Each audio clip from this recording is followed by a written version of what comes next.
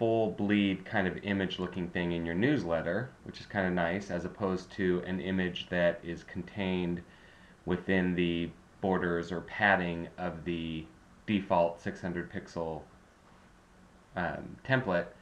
We use a code block, so your own custom HTML. But if I just drag that in here and drop it, it gives us this open div tag that we can then enter our own HTML. The problem is, how do you know what the image is? And you have to know the links to it. So rather than do that, here's how we quickly can utilize a standard text block to accomplish what we want.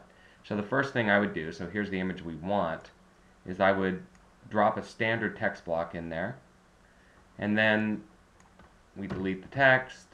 I'm going to go insert an image. Here's the image I want. I've created it at exactly 600 pixels. I've actually named it that, TTBTR-600. So I'm going to select that and insert it. I'm not going to make any changes yet. I don't care about the link or anything. Oh, we can put the link. So we'll just say, in this case, Google. I'm not going to put the regular link just because I want to make this quick. So I enter the link and I insert that.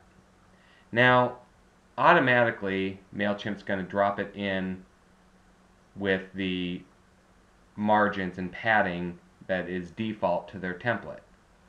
So I'm going to go to the image here. I'm going to then view the source code.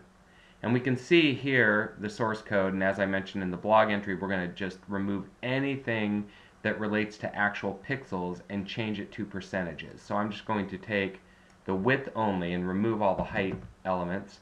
So under the style, I'm going to do 100%. I'm going to remove height. I'm going to go to the end and remove the width tag that sits outside of that. We're just going to stick with the style. There goes my cell phone. I'm going to remove this height. Now I'm left with an image that's going to be 100% of the working area. But I don't really need to do a whole lot more with it or even save this. I'm just going to copy that HTML. So I'm going to do Control-C, save this.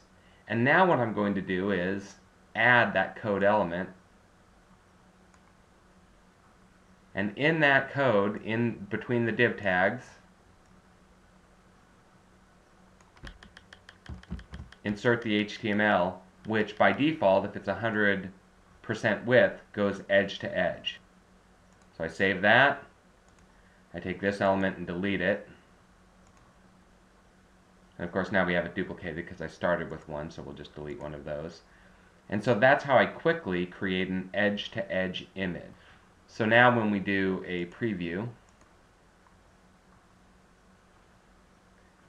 we see that it works in mobile this way. If we rotate it around, it works in mobile this way. So that makes things a lot simpler, and we get that edge-to-edge effect. Hopefully you find this helpful. Thanks.